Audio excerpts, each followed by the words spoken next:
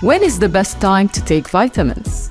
It all revolves around meal times. Your body can't fully absorb supplements unless you take them at the most optimal time. First, vitamins. Take them with food. This applies to water-soluble ones like vitamin C and all B vitamins, and fat-soluble ones like A, D, E, and K. Fatty acids like omega-3 supplements should also be taken with a fat-containing meal. As for minerals, take them between meals. This way, you avoid complications with other nutrients that might affect absorption process. Avoid taking iron supplements with dairy, tea, or coffee. Which ones to take on an empty stomach? That would be probiotics.